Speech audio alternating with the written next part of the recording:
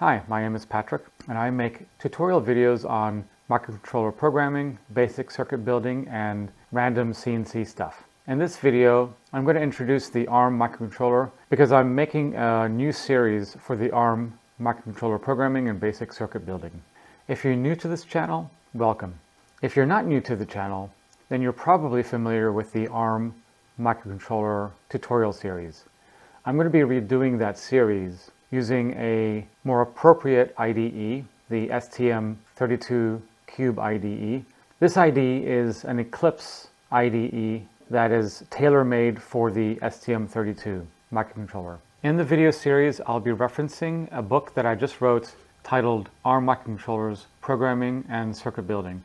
And this is volume 1. There are going to be multiple volumes.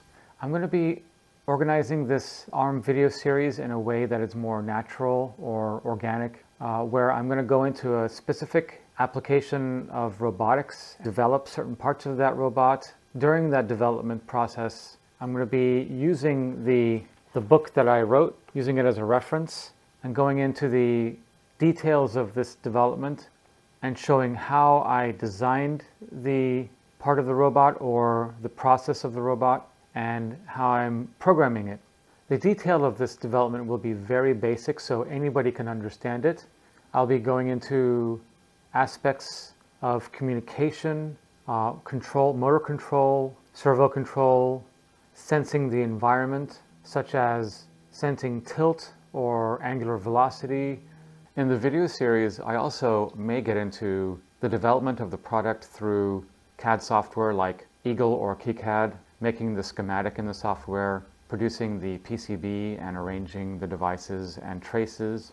There are a couple of ways to get into microcontroller programming and creating circuits. One of the ways is using an Arduino. An Arduino is a ready-made circuit that allows you to plug in shields of various types to gain functionality.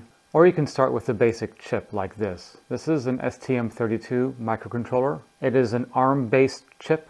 So what is a microcontroller?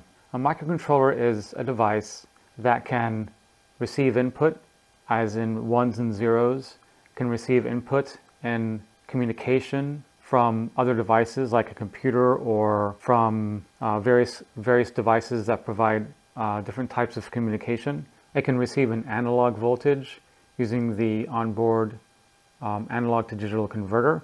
So it takes an analog voltage, which could be anywhere between 0 and, let's say, 3.3 volts, and convert that into a digital number. The microcontroller can also output. It can create an output in the form of a 0 or a 1, which is a high voltage, which is like 3.3 volts. You can control devices using this type of output, like say turning on an LED or turning off an LED, communicating with devices like an LCD, turning on and off various digital lines of an LCD. You can also output a digital-like analog signal called a PWM, pulse width modulation, where it outputs a digital signal that can be between 0 and a voltage reference like 3.3 volts. And anywhere in between. One of the coolest things about the microcontroller is that you can sense the environment, and that's part of an input. Specifically, it could be an ADC where you're sensing temperature, and it would be the temperature would be converted to a voltage, and then you can convert that voltage into a number on the microcontroller specifying the temperature. You can also control much higher power devices with microcontrollers. Microcontrollers are everywhere. They're used in almost every electronic device that would be inside of a home or inside of your car. These microcontrollers are used in smart home devices and the Internet of Things, wireless devices, washing machines, TVs, monitors, computers. It controls the efficiency of your engine in your car. It's used in robotics. Microcontrollers can also be tied together to create a much more complex system. Microcontrollers are used in critical applications where lives are dependent on the functioning of the microcontroller. The Arduino platform is great for creating one-off projects, and you don't plan on going into production with the project. So if you have a small project that you want to get a very quick outcome to the project, you could use an Arduino, plug in the shields that you need, program the Arduino very quickly. But it would be very difficult to go from a one-off project using the Arduino to a production-ready circuit to sell to the masses. If you wanted to take this one-off project and you decided to go to market with it, it would be more difficult to create an efficient and cost-effective circuit starting from the Arduino. If you were starting your project from the actual chip itself and building from that chip out, using only the components that you need, then you've already built in a more efficient design for the project. It might be a little bit more involved in creating the circuit for it, but you're gaining an intimate knowledge of the circuit itself. You have a more efficient and cost-effective circuit. So if you do go into production, you don't need to spend a lot of money on a lot of the other parts that would come on a circuit like this. If you wanted to go from your one-off project and you've decided, okay, it's time to make this an actual product, you would need to understand how the circuit works internally. You would obviously want a product that is cost-effective and efficient in design. When creating a product, the number of components that you put on the product costs money, and you'd want to make sure that that product has the fewest components necessary. There's a lot of stuff that's on the Arduino that may not even be necessary for the product. You may not want a crystal oscillator, this particular button, this header, an external source for power. You may want to use battery, any of these capacitors. There are a few other chips that are here that obviously cost money, and you may not need those. One of them is to provide USB communication. With the Arduino platform, you're bound by a particular chip that they put on their boards.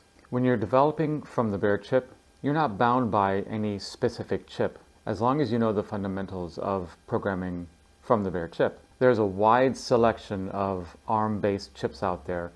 In the STM32 line, you can pick from the Cortex M0 all the way to the Cortex M4. In this series, I teach using the Cortex M0, but the fundamentals are all the same. So when you program for the M0, you can pick up the M4, and there might be some variations in the data sheet, but that's easy to just reference when you need to. So why did I select the ARM microcontroller over like an Atmel microcontroller?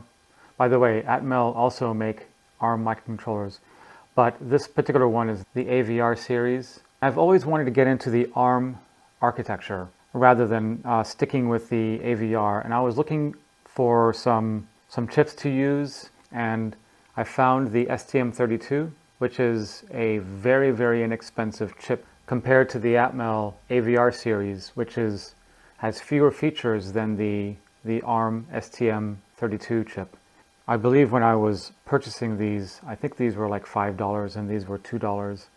I don't know what the prices are right now off the top of my head, but these are significantly cheaper, and they have so many more features than the AVR microcontrollers.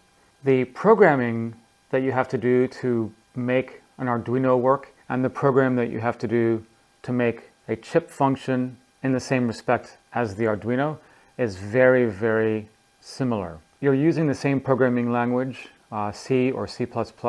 With the Arduino, you're plugging it into the computer and you're creating a sketch. A sketch is just a program, and it's based in the C++ or C programming language. The same thing goes with the bare chip. You're programming in C or C++. When you're programming for the bare chip, you're creating programs that is more fundamental to the chip itself. So the microcontroller that I'm holding in my hand right now, you know, it's obviously very difficult to interact with this microcontroller the way it is here. That's why the Arduino is so attractive, because it's so easy just to plug into the computer and get started immediately. But microcontrollers can be broken out into pins like this, where you just plug this into a breadboard. And breadboards are used for prototyping electronics, where you develop your circuit on the actual breadboard itself, where you have all of your discrete components taking advantage of the pins of this microcontroller. This is an example of how you use the microcontroller. So you have the microcontroller like this that is in the middle of this circuit board here. The circuit board is only the microcontroller, and it's broken out into these pins. That's it. There's no other components on this circuit board, so you know that you're designing specifically for this particular chip. And then when you go to create your product, all of the components you add around the microcontroller, you can easily design in your PCB designing software when you decide to put out a product. In this particular example of a circuit, the microcontroller is connected to an LCD screen here, and there's a potentiometer or a trimmer providing an analog voltage to the microcontroller.